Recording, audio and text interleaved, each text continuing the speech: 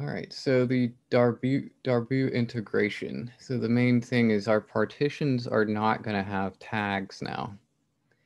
So you have a bounded function on a closed interval AB, and then you're always going to pick the lowest point in each part of the partition, or lowest value, or as far as the function's value being the lowest, um, for each subinterval. And then always pick the highest point for the function for each subinterval for that partition. And so formalizing this, you have for 1 is less than or equal to I, less than or equal to n, let m subscript I, so that's lowercase m, subscript I to be equal to the infimum of the function values, the infimum, so inf f of x, for the subinterval where x is in xi minus 1 to xi. And then capital Mi is the supremum, or sup f of x. So the sup or inf, these might not be values of the function. So that's something to keep in mind. Because the supremum or infimum does not have to be part of the actual set. So define the following. So we have this notation where it's capital L in parentheses F semicolon P. And this is basically the Riemann sum of the lowercase mi times xi minus 1 from I equals 1 to n. So you're taking the summation of the nth values of the function from each subinterval. And then similarly, the capital U, parentheses F semicolon P. So this is the summation Riemann sum involving where you're actually using the supremum values of the function from each subinterval. So you have a set of values of summations, and you have two sets. So the L f of p, you get a set of these. These are called the lower sums.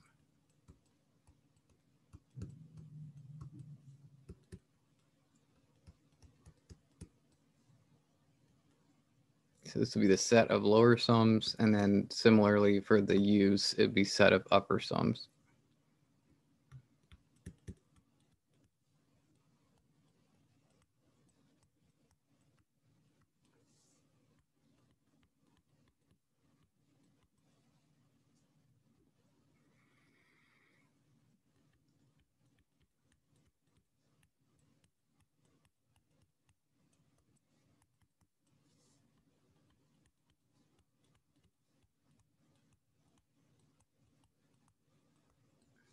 All right, and so for whatever the partition P that you're dealing with, now if you take all of the set of lower sums and then you find the supremum of that set, that is what capital L parentheses F is going to represent.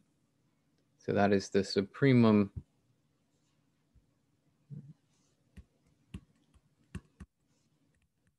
is the supremum of the set of lower sums.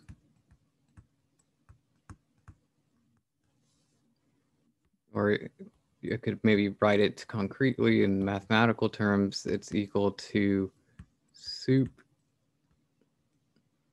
of the L of F of P's.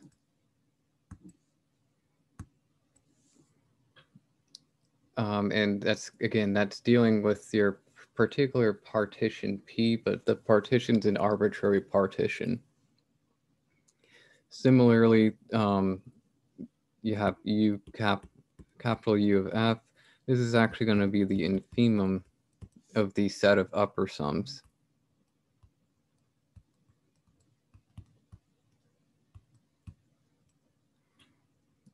All right, so the idea is you have a partition. From each partition, for each subinterval of that partition, you pick the lowest points of the function and find a lower bound to the lowest points. That's going to be the inf for that subinterval. And then you sum up those the nth of that subinterval times the length of that subinterval, summing all of those up for all of the subintervals gives you the lower sums, and then the other one would be the upper sums if you're picking the supremum or the sup of the function from each subinterval. And then you create, that gives you a set.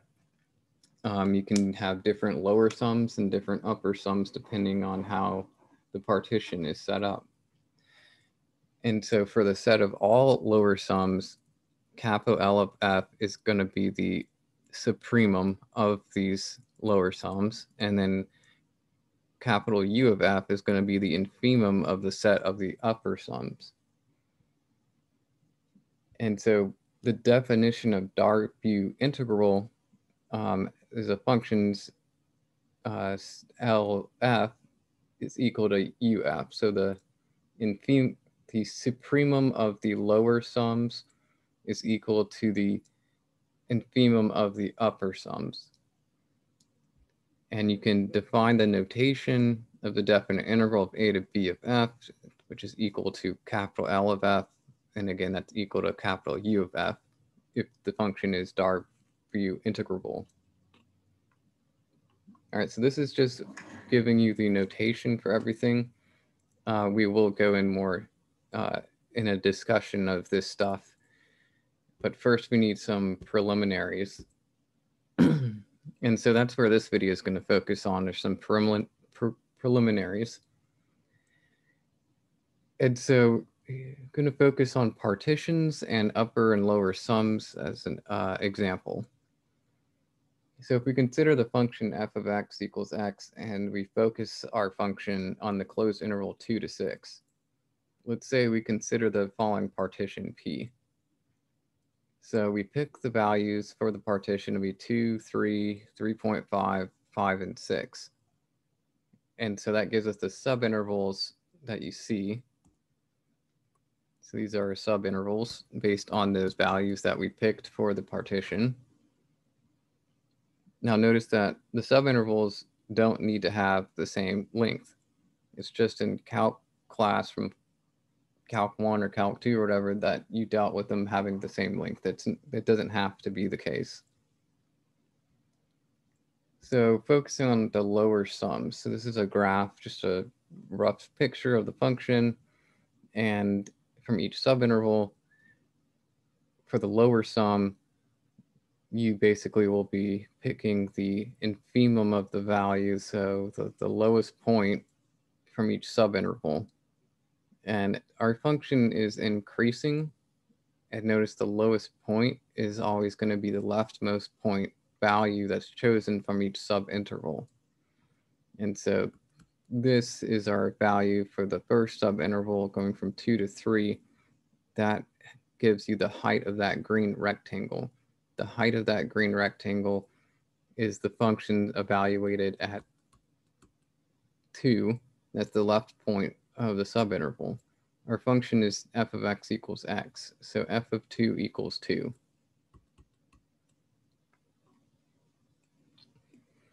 All right, and then the pink rectangle, that's the subinterval going from 3 to 3.5. And then the leftmost point of that subinterval is 3. So the height of the rectangle is f of 3, which equals 3. All right, so it's an increasing function. It's continuous. And since it's increasing, then the low points happen to be at the leftmost values of each subinterval. So increasing function.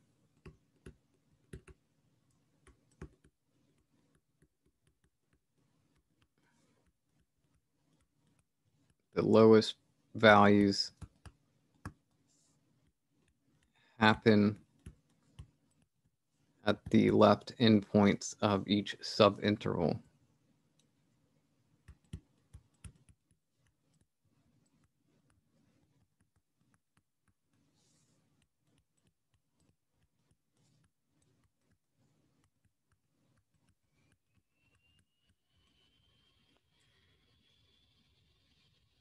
Similarly, the highest points would be at the right endpoints.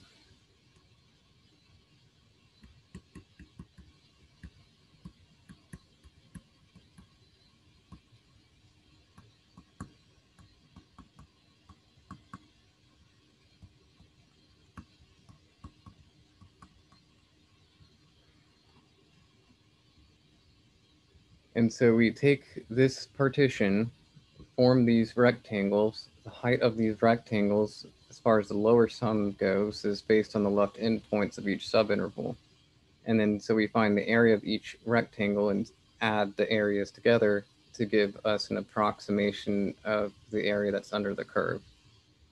And so we have the green rectangle plus the pink one plus the orange plus the blue one.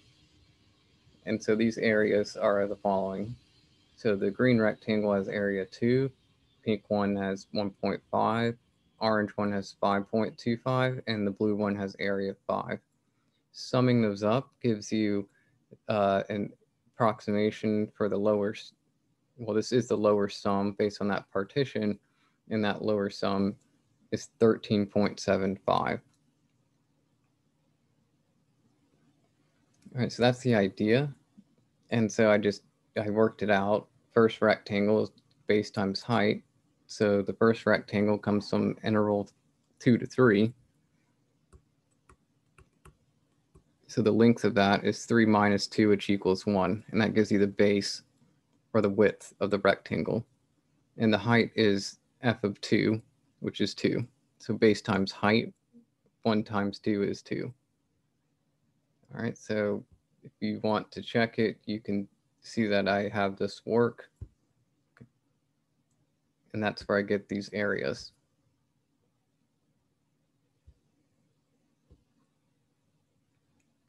All right, so the lower sum for this partition is 13.75. Now, if you were to do the upper sum, again, you're using the right endpoints for each subinterval for this particular partition P, it's going to give you an upper sum of 18.25. All right, so it's the same kind of process, except now you're picking the right endpoints. And this is the work to get you the different areas. So we have 3 for the first rectangle, second rectangle's area is 1.75, the third rectangle's area is 7.5, and the fourth rectangle's area is 6. So summing up these values, that gives you 18.25 for the upper sum. All right, so that's based on our partition where we have that specific partition. Now, what happens if we used a different partition Q, but it uses all the same partition points as P, but with one more additional point? What is that going to do to our lower sums and upper sums?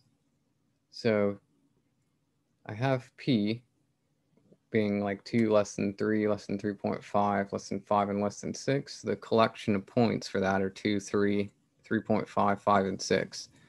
Now, let's say I pick an additional point, and that additional point is 4. All right, so Q has more points than P. It's all the same points as P, but with this additional point. And we're going to see how does this affect the lower sums and upper sums? So our subintervals are 2 to 3, 3 to 3.5, 3.5 to 4, 4 to 5, and 5 to 6. And so doing the lower sums, these are the different areas for those rectangles. And then we sum up these areas, and that gives us the lower sum based on this partition Q to be 14.25. Similarly, using the right endpoints for partition Q gives you the upper sum being 17.75. And then this is the values that gave me 17.75. So in summary, based on the partition P, we had lower sums 13.75, upper sums 18.25. Now, if we take that same partition P but add an additional point, in this case, the additional point was the point or the x value being 4, that new partition Q gives us a lower sum of 14.25 and an upper sum of 17.75. And so we have that the lower sum of P is less than the lower sum of Q and less than the upper sum of Q, which is less than the upper sum of P. All right, so Q is called a refinement of partition P. So proposition, and we're actually going to end this video with proving this proposition. So P is a partition of the closed interval A, B, and Q is a refinement of P. So it's going to have all the same partition points as P, but let's say it has one additional point. Then it's true that the lower sum of P is less than or equal to the lower sum of Q, less than or equal to the upper sum of Q, which is less than or equal to the upper sum with P. So from this proposition, an inductive argument can be made to give the following corollary. So basically it's the same thing. It's just now that instead of one additional point, Q has finitely many more points. And specifically, it's going to be the magnitude. So the cardinality. So like this is cardinality of P.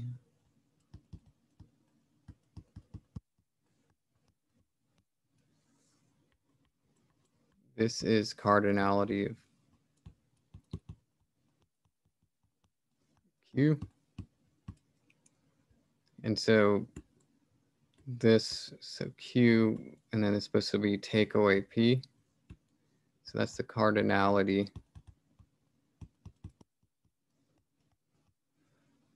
of Q without or subtract P.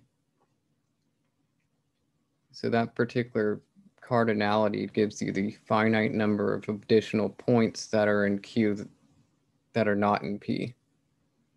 And so it's just the same thing as our proposition with the inequalities.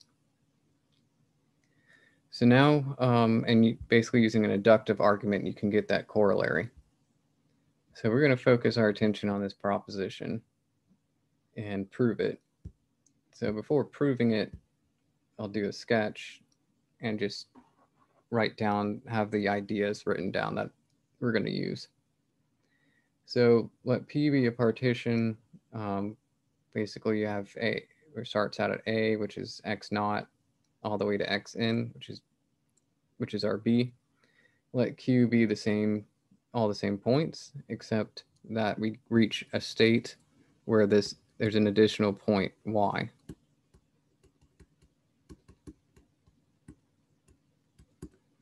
And that happens between X sub K minus 1 and X sub K. So it's the same as P, just has this one additional point Y. And so I just kind of drew a picture. Let's say this is our function, and we're focusing our attention on this subinterval from X sub K minus 1 to XK. And now we have this additional point Y that's in that subinterval. So you see that I put an orange dashed is the infimum of the function on that subinterval, and then another orange dash, that's going to be the supremum of the function in that subinterval. Focusing it and splitting it up in the two subintervals where you have xk minus 1 to y, this is what it would look like. And then the other one, y to xk. So you see the where it's split up from xk minus 1 to y, you have the infimum, this being the horizontal value or the dash value, that the infimum of that, and then yellow for the infimum for the so the infimum of the subinterval from y to xk. Now, if you notice that the green infimum is lower than the yellow infimum. And so overall, though, that is our lowest one. The green one is essentially the same as this orange infimum based on this picture. So this is the same as that.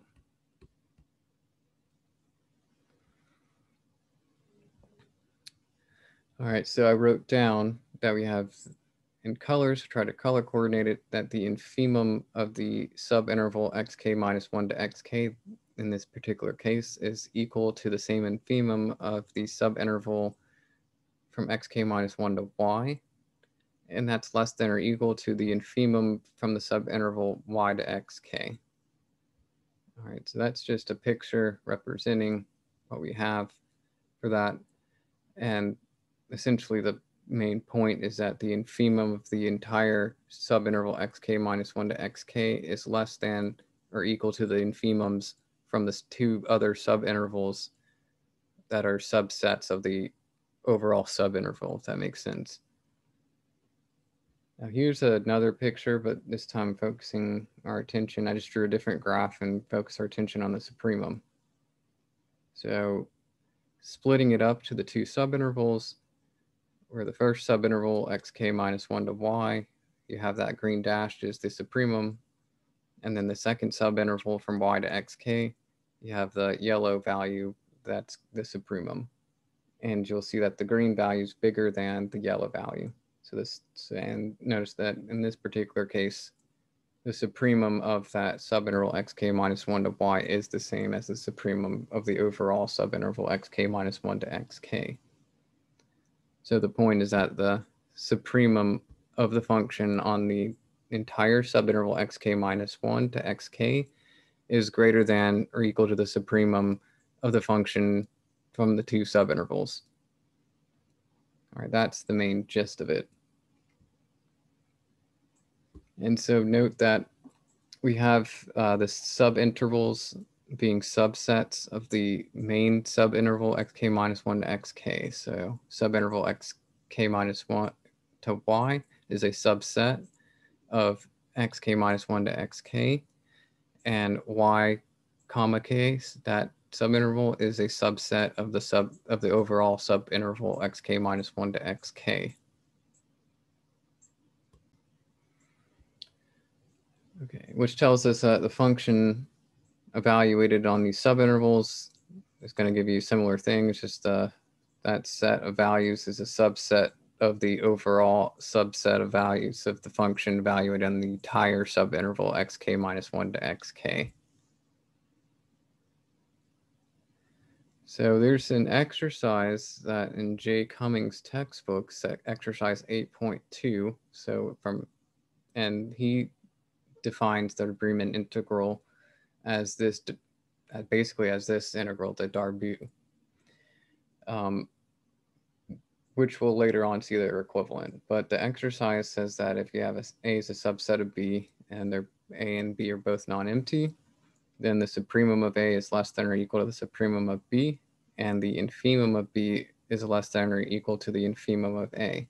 So because of that exercise, we can state that the sup from each subintervals are less than equal to the sup from the overall subinterval xk minus 1 to xk.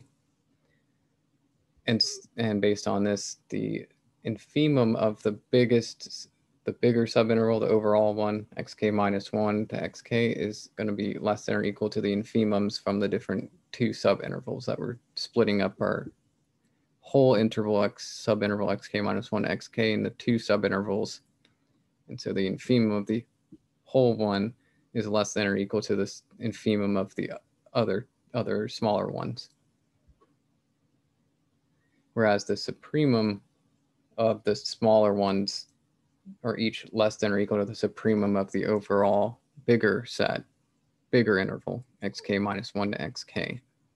So that's based on using our knowledge from this exercise 8.2 that we can make that justification. And so I went ahead and actually proved this exercise, which if you go on YouTube and you see my problems for this real analysis series, it is one of the problems that I actually work out, just maybe using different letters.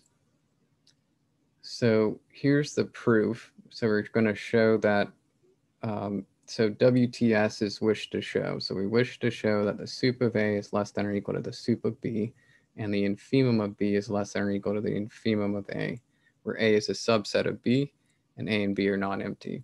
Of course, this is assuming that our functions are bounded, which is necessary because they are bounded,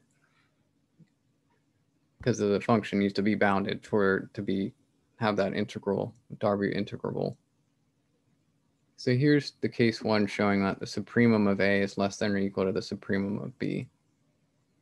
So each set is non-empty, so A is non-empty, so that means the supremum of A exists, and then B is non-empty, so the supremum of B exists. So we know for all elements A and the set A, these elements are less than or equal to the supremum of that set. And for it to be a supremum, we know that if U is any upper bound for the set A, so I underlined any, then the sup of A is less than or equal to U, where U is any upper bound. So also sup of B is an upper bound of A because sup of B is an upper bound of B, and A is a subset of B. So therefore, the sup of A is less than or equal to the sup of B. So we're essentially saying that the sup of B is taking the role of U based on the definition of supremum in that case. The infimum is pretty similar. So we know for all A and A, the infimum of A is less than or equal to A, or for all elements of A that are in A. And so if W is any lower bound for A, then W is less than or equal to the inf of A. Also, inf of B is a lower bound for A because inf of B is a lower bound for B, and A is a subset of B. So therefore, the inf of B is less than or equal to the inf of A. Whereas this case, our inf of B is sort of taking the role of this any arbitrary lower bound for A. All right, so we will use this knowledge, or this exercise 8.2, for the justifications and the proof for stating that the supremum of the two smaller subintervals are less than or equal to the supremum of the overall bigger subinterval, and then also the infimum is going to be less than or equal to the infimum of the smaller two subintervals. All right, so that's why I show that, because it's going to that knowledge is being applied here. Okay, so I think we have pretty much the main points, and then the last thing is that for any set A where A is non-empty and bounded, the infimum of the set is always less than or equal to the supremum of the set. And so the infimum of the f of x values is less than the supremum of the f of x values, which tells you that the x of I minus xi minus 1 of the infimum of the f of x is less than or equal to xi minus xi minus 1 times the supremum of f of x. Okay, so those are all the main points. Now I am going to actually do the proof now. So the actual proof, so we're trying to prove that the lower sum of partition P is less than or equal to the lower sum with partition Q, which that itself is less than or equal to the upper sum with partition Q, which is less than or equal to the upper sum with partition P, where Q is a refinement of P, but has one more additional point. All right, so that's what we're trying to do. All right, so proof. Let's let P be the partition. Say starts out at A, which is equal to x naught, less than x1, less than dot, dot, dot, and then less than xk minus 1, less than xk, dot, dot, dot, all the way up to xn, which is our B. So let Q be the refinement of P. So it's all pretty much all the same. except now we're going to put an additional point that's between xk minus 1 and xk. And that additional point is going to be called y.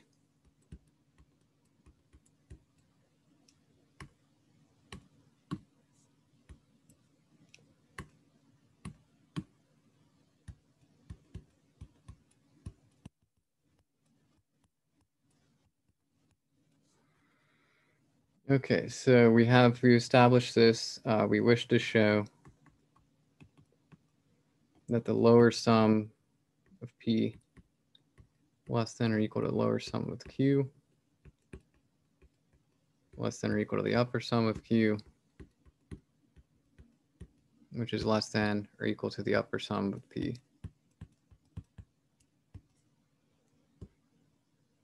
All right, so clearly the lower sum of Q is less than or equal to the upper sum of Q, because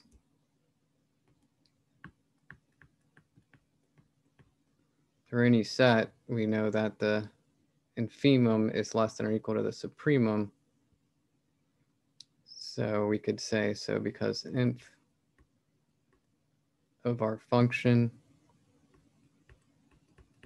f of x for x is in any subinterval,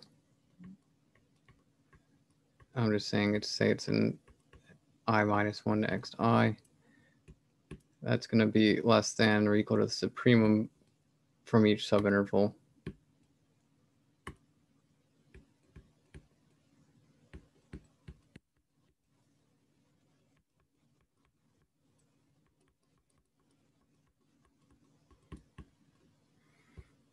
And so you just, that's going to be true if and only if we have xi minus, or xi minus xi minus 1 times our function f of x less than or equal to the same thing, but it's soup.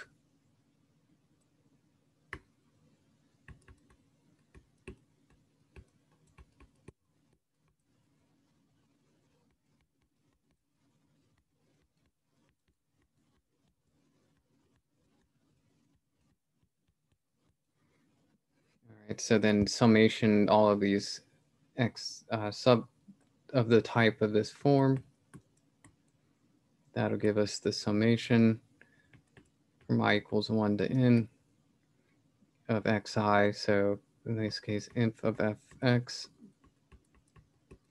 times xi minus 1.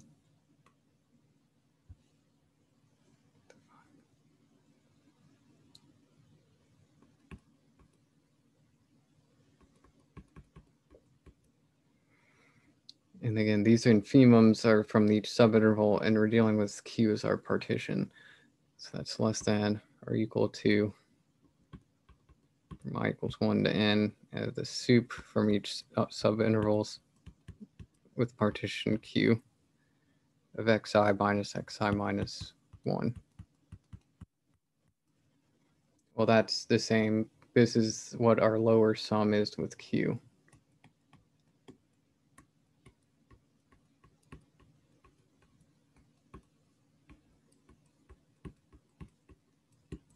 All right, so we have that established. So now we just got to suffices to show that the lower sum of P is less than or equal to the lower sum with Q. And the upper sum with Q is less than or equal to the upper sum with P. All right, so I put STS for suffices to show. So that's what we're going to do. I'm going to do the upper sum case first. So I'll call it the upper sum case.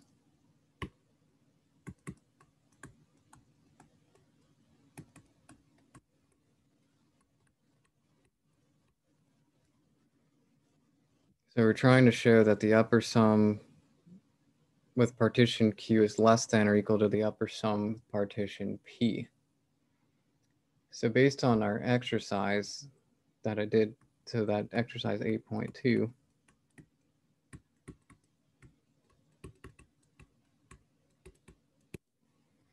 we know that the sup of f of x, where x is in the entire subinterval, let's say xk minus 1 to xk, is going to be greater than or equal to, and I'll use different colors, let's say the sup of the function from x into x subinterval xk minus 1 to y, and the same is true for the other. So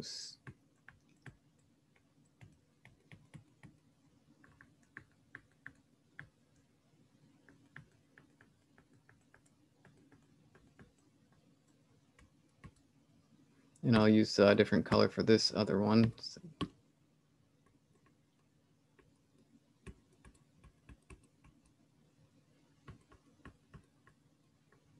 So this time it's going from y to xk.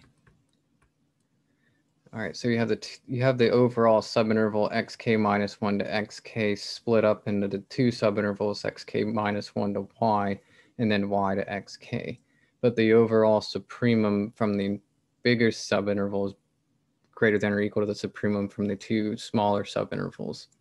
And that's just because those two subintervals, we know the function evaluated at that, and all that those sets are smaller than or equal to the other set. So that exercise 8.2 tells us that the supremum of the bigger set is greater than or equal to the supremum of the subset or smaller set.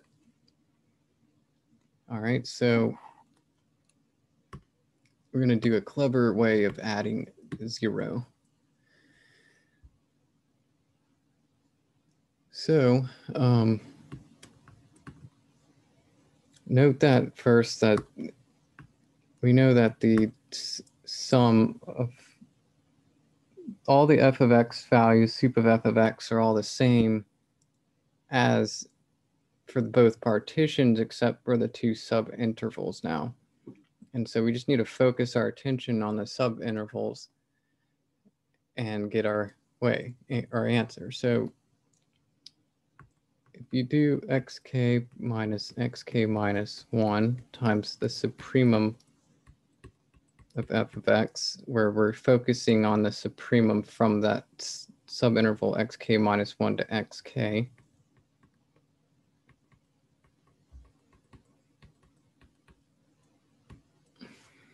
and we can add 0 in the form of y.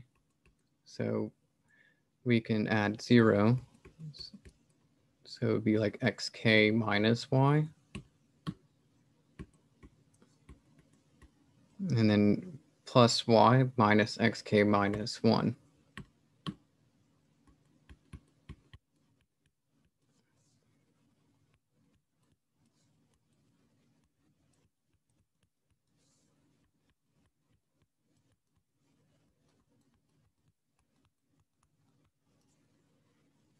All right, so then that we can sort of break this up. So this is like, and I'll do the y part first. So this is the same as just breaking it up. So y minus xk minus 1 times the supremum of the function from xk minus 1 to xk, and then plus xk minus y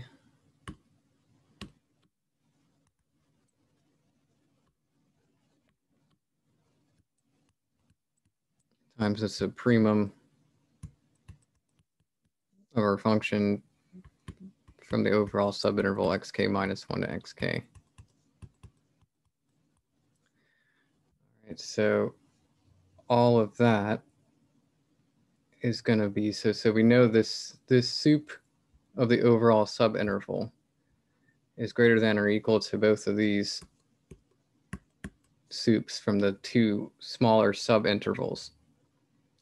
So since based on the color coordination, this is going to be greater than or equal to the sup from the subinterval from xk minus 1 to y. So we're going to have, so it's y minus xk minus 1 times the sup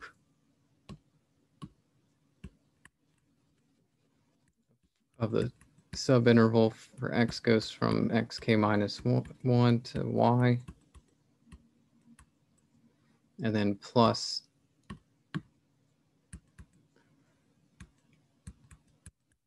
xk minus y times the sup from the other smaller subinterval, which that color I used was purple or pink.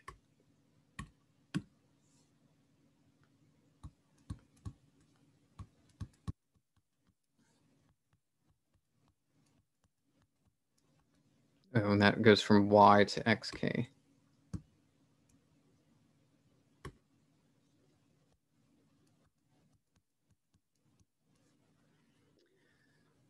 Okay, and so what I've essentially established was that when we have xk minus 1 times the sup of the function on that entire subinterval,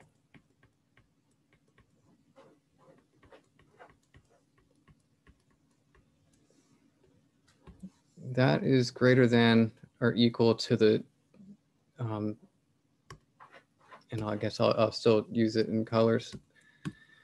That is greater than or equal to y minus xk minus 1 times the sup with the yellow one, that subinterval.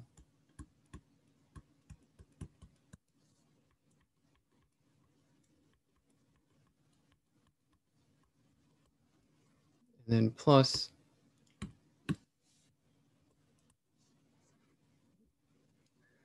xk minus y times the purple sup, which came from the subinterval y to xk.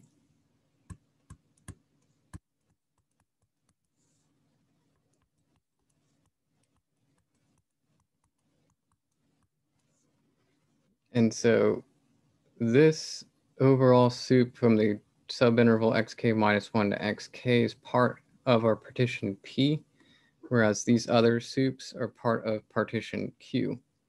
And these are going to basically will tell us that we have that the upper sum of P,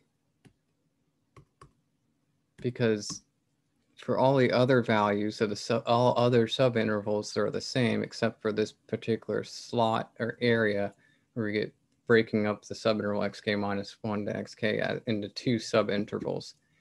All other subintervals, the supremum for those are the same as the supremum for the ones from Q.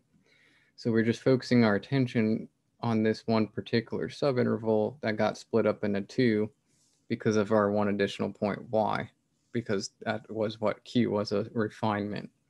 And so this will tell us that the upper sum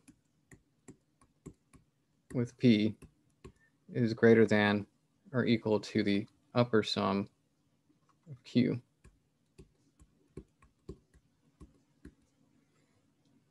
All right, so that takes care of that case. So essentially, I used exercise 8.2 to justify that the supremum of the overall subinterval xk minus 1 to xk, that supremum is greater than or equal to the supremums from the two subintervals that we split it up into, xk minus 1 to y and y to xk. And so if that's true, then I did a clever way of adding 0 so that we can involve our additional point y. And so, and then that will give us that this length or the width of the overall subinterval xk minus 1 to xk, that length times its sup is greater than or equal to the lengths of the two subintervals times the sup of those two subintervals. And that whole portion on the right-hand side, that comes from partition Q. Whereas the one on the left side, that is from our partition P.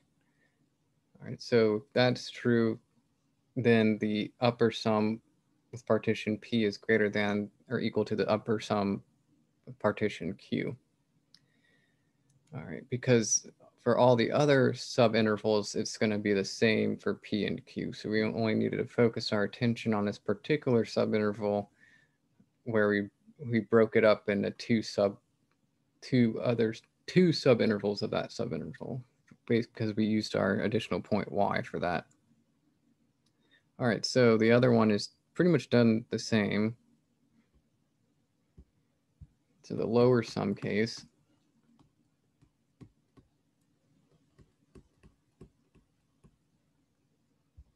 that was the upper sum case, now the lower sum case. We're going to essentially do the same argument. It's just now by exercise 8.2.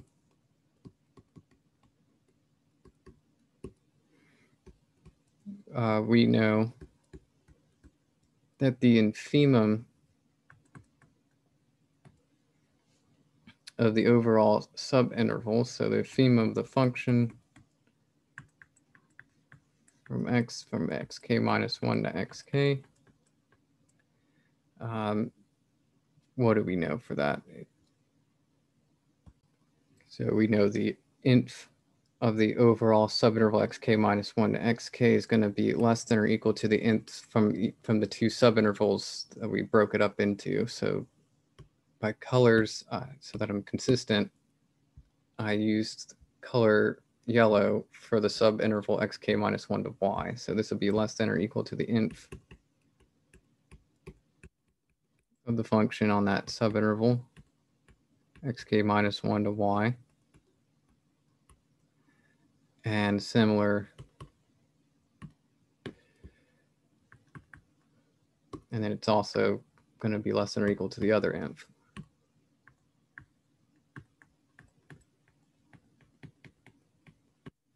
So that's other color I used. I think it was purple. Let's see. Yeah, purple.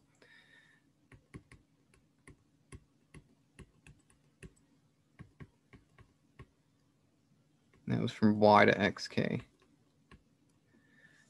All right, so we can do the same thing of adding 0.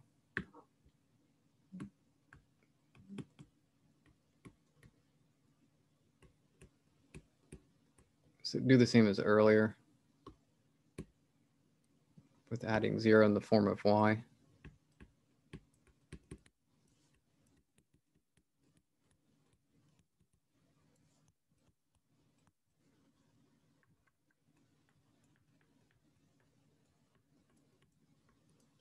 To yield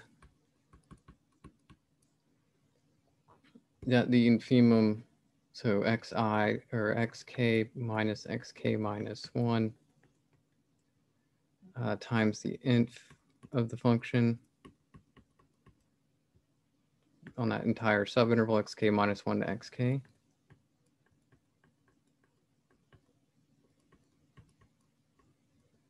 So we know that's less than or equal to the infs from each other two subintervals. So this will be less than or equal to, so the first subinterval that we broke it up into is xk minus 1 to y. So the length of that is y minus xk minus 1. So it's less than or equal to y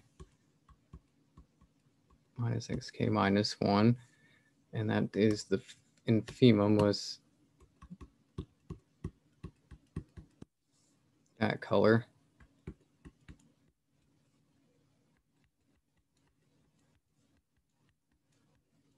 And then plus, this time it'll be xk, the length of the second subinterval from y to xk. So that length is xk minus y. And then times the infimum, that subinterval.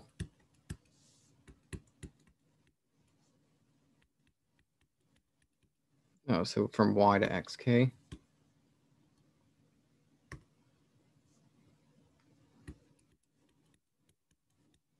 I need to change this. So it's xk minus 1 to y. All right, so what does that tell us?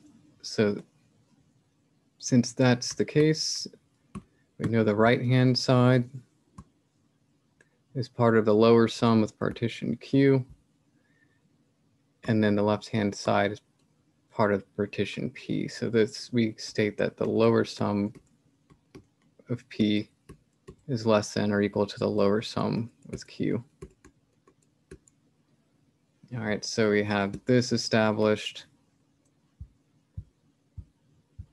and we have this established,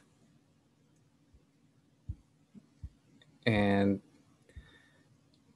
we have this established. So combining all of that,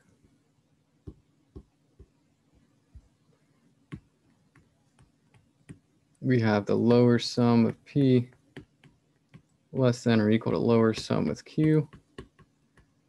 That's less than or equal to the upper sum with Q, which is less than or equal to the upper sum with partition P.